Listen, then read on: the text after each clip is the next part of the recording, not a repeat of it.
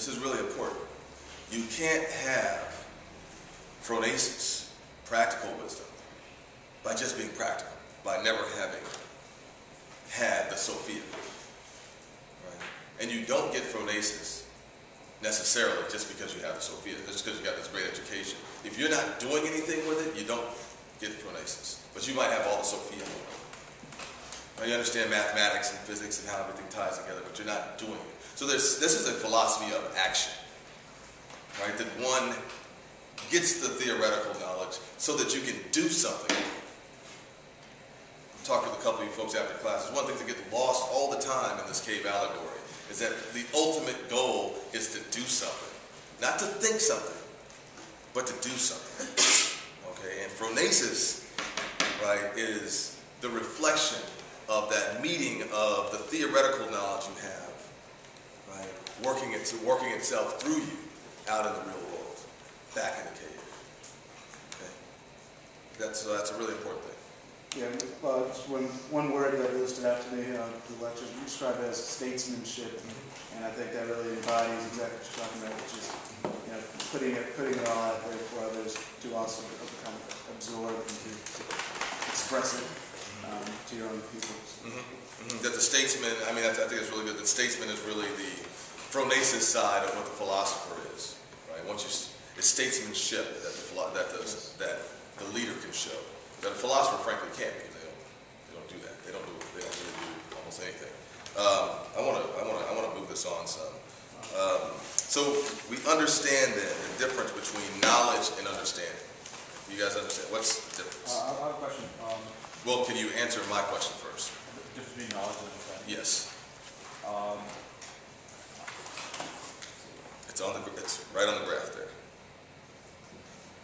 Right. I guess knowledge incorporates the forms of good. So knowledge incorporates the forms. And I guess knowledge only when you implement your knowledge do you truly understand it. Like that's what I guess is kind of what we're making this model. What's this arrow at the bottom that moves from left to right between knowledge and understanding? What is it? It's growth and understanding, right? What's the mechanism by which that happens?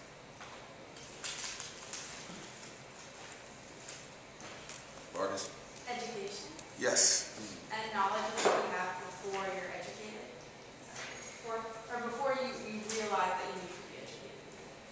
It's the paideia system that takes those that are ready to achieve this, that particular level of understanding, right? It's the paideia system that takes them from one place to the next. That's really important. Wait, so what level of education do they have at the initial knowledge stage? I mean, it could just be varieties of. Remember, we're starting out. Knowledge is represented here as just the shadows. So I don't care who you are, you've got something. You just don't have access towards the truth, and everybody's not. I mean, this is a holistic summary, right? And everybody's not going to get the paideia. But to get to understanding, which is what you need for statesmanship, which is how you develop and reflect the phronesis and all this other stuff. Once again, we're talking about a very refined set of people that go through here. And what separates them is this paideia system. We have to justify just about 20 years that folks are spending doing that. And we talked about this, I don't know, 4 or 5 times in class. So it should not be that confusing to people right now. I guess the one thing I was confused on was the direct arrow. So is it that... It's the growth and understanding. So is it that some people, the philosophy team people were meant to teach others to go through the whole journey, and then they bring the students straight out into the direct arrow through education? Well, the direct arrow, all the direct arrow represents is that there's a growth happening as one goes through this thing. That there's a growth happening on this other thing that's parallel. You see what I mean? Because and it's a good question, because I don't want anybody confused thinking you can get from knowledge to understanding without going up and seeing the forms. You see what I mean? Like you cannot get from one to the other. So this is happening as a parallel process. So yeah, go ahead. So is there an implication that you need to kind of go back in the cave in order to and show other people in order to achieve your own understanding? I think that's absolutely true. Like, remember, there's these tests all the way along with the guardians. The test of the philosopher king is the statesmanship. Is their ability to participate in the process of leading the polis to a happy or happier, or the most happy existence possible. All right. You see what I mean? Yeah, so I guess which is why in Plato's model of education that he lays out in the last chapter, to implement doing those like an internship kind of thing, what was part of the education. You get like 10 years of mathematical and all that kind of theoretical, and then you do like a couple of years of just ruling, but it's almost like a internship kind of thing. Yeah, because once again, it's about mating theory to reality. So he doesn't totally disvalue everything else, and it's something else that gets lost a lot with people that study this. Is they want the affirmation of the theoretical side so much that it's worth actually doing all the philosophy and all the studies, that they forget that there's a point for all, right? And that there's a value of the practical in Plato that's being brought out. There's an affirmation on that. Okay, but that goes back once again and attaches to the fact that there's virtue for all the classes, not just one. Right? So now these things are all kind of hanging together. All these different conversations are hanging together. I actually want to spend the next 10 minutes here on the second page. And once again, so I recorded when we talked about the allegory of the cave, a lot of this has been repetition of that conversation. I mean, once again, by now folks should be pretty clear on this stuff.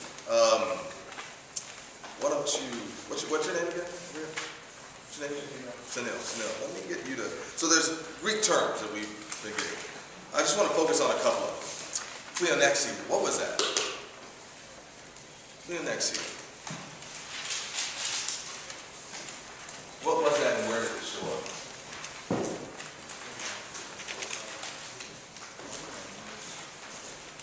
Does somebody remember? Somebody write off? Pleonexia.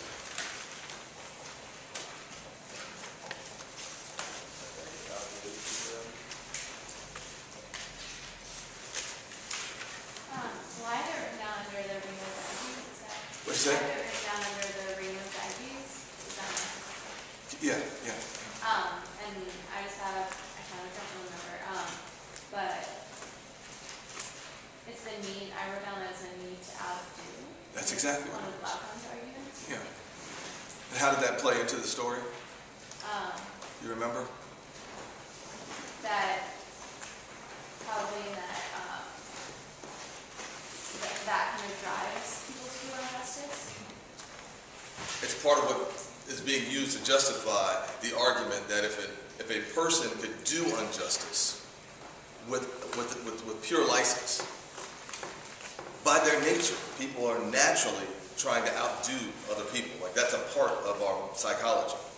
It's a part of who we are. They're going to do it.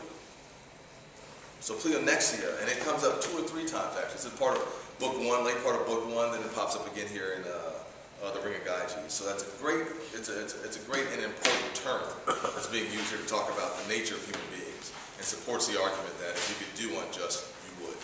If you could do bad things, you would actually do it. So good catch on that. Sophrosune.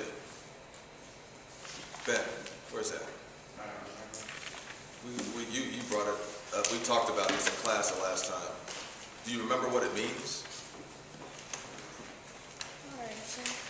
Moderation. Yeah, moderation. Yeah, you remember that. And what was that conversation about? How does Sophrosune play in this? How's it play in this? Yeah. Well, I wrote down like distinguishes between the guardians and the other classes, just in the different parts of the soul, and the souls that are unbalanced and out of proportion to each other, like the appetite in different parts. Did you want to? Yeah, and he also said that each class is kind of, using moderation, and they don't try to go to the other class and stay with it. And that moderation is spread out across the entire philosophy. So that's important. It really is kind of the basis of what he means by harmony, right? It's things in their proper proportion. Did you draw a parallel between Sophrosune and humility? I mean, I wouldn't at this point, meaning I wouldn't add new vocabulary.